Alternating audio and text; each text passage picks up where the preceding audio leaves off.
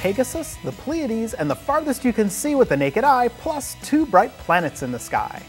Welcome to Stargazers. I'm Dean Regas, Outreach Astronomer from the Cincinnati Observatory. And I'm James Albury, Director of the Kika Silva Pla Planetarium in Gainesville, Florida.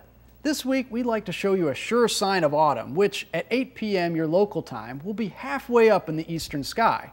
It's called the Great Square of Pegasus, the Flying Horse. And we have a few bright planets you can keep an eye out for as well. Wondering what we're talking about? Let's show you. Okay, we have our skies set up for just after sunset facing east. If we could draw lines between 4 not-so-bright stars, we could indeed trace a great celestial square. And with a few other stars nearby and a little imagination, we could connect stars to the west of this square to make a long neck with the bright star Enif as our horse's nose. A few dim stars from the northwest point of the square to form 2 short front legs. And using the bright star to the northeast, we could draw lines between the faint stars of Andromeda or come up with 2 respectable hind legs. Now that we've traced out the flying horse, there's a very special object just off the knee of one of these hind legs. It's difficult to find, but well worth the effort if you have clear dark skies and no moon.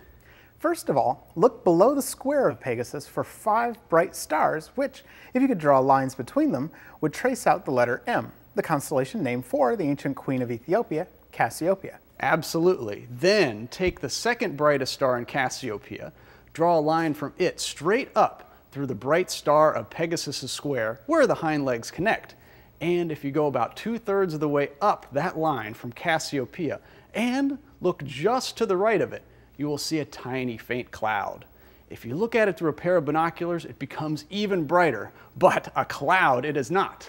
Indeed, it is the farthest object we can see in the universe with the naked eye. It's called M31, the Great Galaxy of Andromeda, which through a large telescope reveals itself to be a gigantic family of stars similar to our own Milky Way galaxy. That's right, James, and the truly amazing thing is this. Although autumn skies have the fewest bright stars of any season, the celestial objects in autumn skies are either breathtakingly beautiful or intellectually mind-boggling. Because when you look at these lovely Pleiades, for instance, you are looking at a group of stars whose light, which we see now, left it over 400 years ago, about the time of the invention of the first telescope. Ah yes, and when you look up at that tiny dim cloud off the knee of Pegasus, the Great Galaxy of Andromeda, you're looking at the light which left it 2.5 million years ago. Just about the time Australopithecus, the Lucy creature, walked on this earth, long before the appearance of man. Just imagine, the light we see tonight actually left this great galaxy over 1 million years before any creature learned how to use fire. Wow.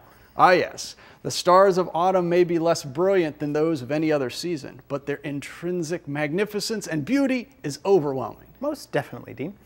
Now let's check out where the planets are going to be this week. Shortly after sunset, you'll see the triumphant return of our sister planet, Venus. It's going to be very low in the western sky and may get caught in the glare of sunset. But as the nights pass, the Roman goddess of beauty and love will be slowly getting higher and higher in the west, moving through Libra and into Scorpius the Scorpion. Then, at the same time, on the opposite horizon, you can see the second brightest planet in the sky, 88,000-mile-wide Jupiter. In its current position, you'll be able to watch Jupiter all night long. Named after the king of the Roman gods, Jupiter is almost as bright as Venus, even though it's much further away from us. It's bright because it's almost 11 times larger than Venus. Jupiter is rapidly approaching what we call opposition, meaning that Jupiter will be opposite the sun in the sky. At opposition, Jupiter will appear bigger and brighter than it will for the rest of the year. So, go outside this week and catch Jupiter, Venus, the Andromeda Galaxy, and the Pleiades. And it's all there for you to see if you just remember to keep looking up.